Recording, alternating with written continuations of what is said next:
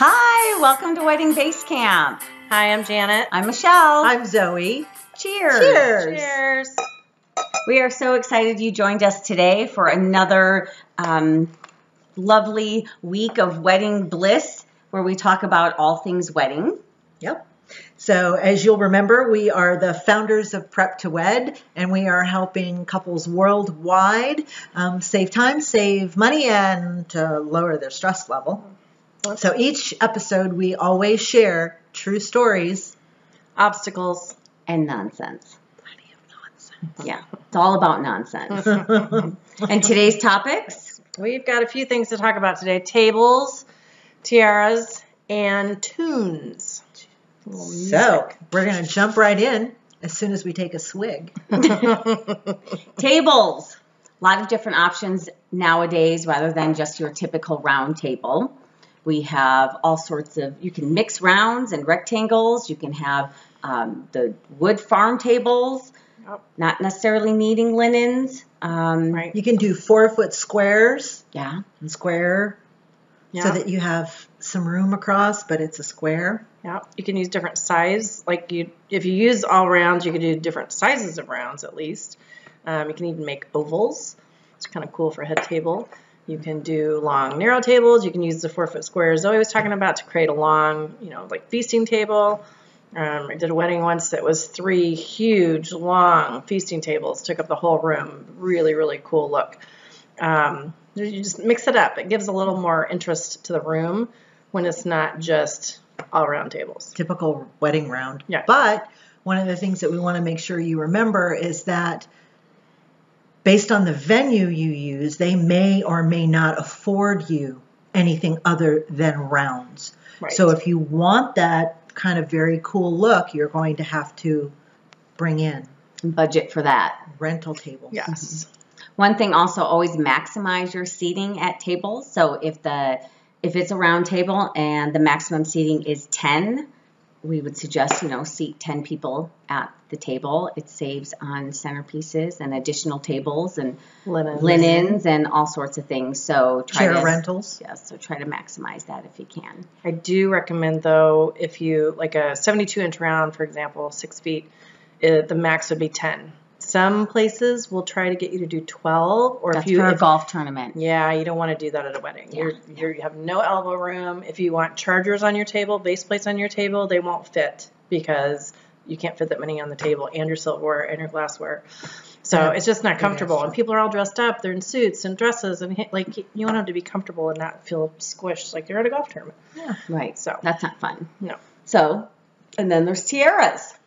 Tiaras. What woman doesn't love tiaras? Right. We love that. So there are a lot of different options for tiaras. We're not just talking about like princess. Queen Elizabeth. Yeah. Princess, queen tiaras. Yeah, you don't want to go that far.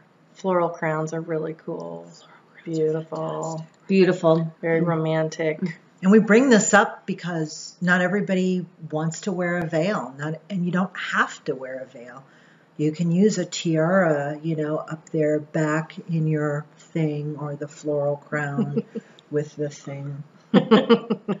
Updos, downdos, whatever we Braid. Yeah. Mm-hmm. So Can go the flowers. just another option for your hair Yeah.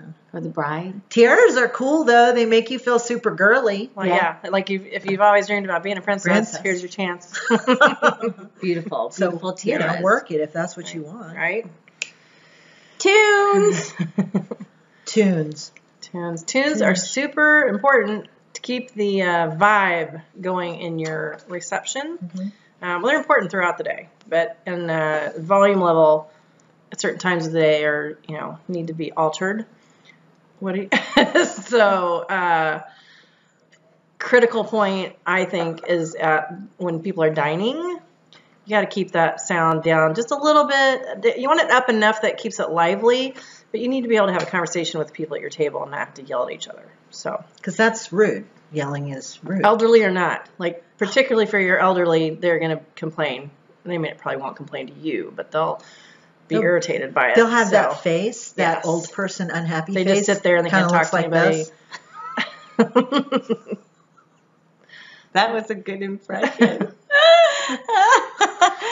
Also, another important thing about tunes is as your guests are arriving, make sure you have that background music playing. No one wants to walk into a silent event. Silence is it's awkward. No bueno. And everyone just kind of, stands around, not quite sure what to do. So at least have some of that background music playing as your guests arrive for your ceremony or cocktail hour or whatever it is. So keep that in mind. Create some ambiance. Yes. You want to create some ambiance. Make it like you're welcoming them in and they're meant to be there, not just silence. Like, am I early? Am I in the wrong room? Am I in the wrong place? I've got my tiara on and there's no music. Like, what is that, right? Yeah. And so one of the other things that we think is super important is to play music that really excites everyone, right? So you want some beach music, which is, like your Beach Boys and some Beatles. You want some classics, some Frankie Sinatra, some stuff. Like, put the rock and roll in there, put the country in there, put the hip hop in there, put the Eminem in there. Like, that's all fine, but not the same genre all night long. Yeah. That's really kind of like this. Yeah. Hip hop, techno, that thumping all night long. You don't want to feel like you're at a nightclub. Yeah, it's not right. Mix it up because there's multiple generations there. You're potentially going to have some children. You have, your 20s and 30s. You've got 40s and 50s. You've got potentially 60, 70, 80. Like, mix it up for them so that everybody can have fun dancing. True story. Wedding. She hired the DJ. He had his, playlist. He knew what he was supposed to be doing. The mother and the grandfather and the father did not dance all night until almost like the very last song. There was one country and western song where they got up and danced. And I felt so bad for them. It was so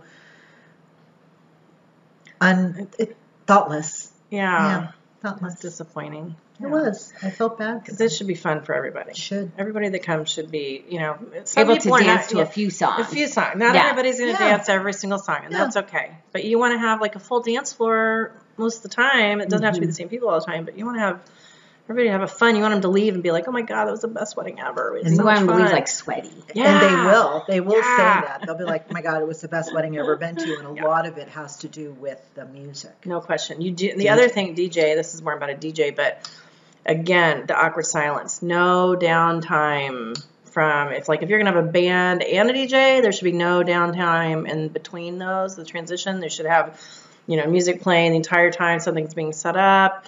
No downtime, no silence. That's awkward. People looking around like, oh, what's happening? Because there's no music on. Right. What's why? What are we waiting for? Where am I supposed to be watching? No downtime. Mm-hmm. So, I think we've covered it with our tables, tiaras, and tunes. Yeah. We have some really additional great information available to you if you're interested. It's kind of fun because we like nonsense, and we like to have some fun. It's called Love, Learn, Plan. It's a free web class. You should join us. We offer it monthly at several different times, and it is a lot of fun. You get to learn a lot about the wedding planning process. So we hope to see you at one of our Love, Learn, Plan Guarantee you it is not information that you will learn or hear anywhere else. Right. I mean, it's so very specific and so true stories, obstacles. It's it's real stuff. Like people, after we've coordinated and planned a wedding for them, their guests will say to us all the time, every best wedding I've ever been to. My God, you guys were so great. Thank you so much. And then they'll tell their bride and groom, this was the best wedding I ever been to. And it's because things like this. And it's all smooth transition and it's for all everyone. Beautiful and it just moves. And that's because we know what we're doing. And we can share that with you too. Yeah. So you can do it on your own. Mm-hmm. Yeah. So join us next time as we share more wedding bliss with you. Obstacles, true stories, and all that good stuff. So we'll see you soon. Cheers to you. Bye.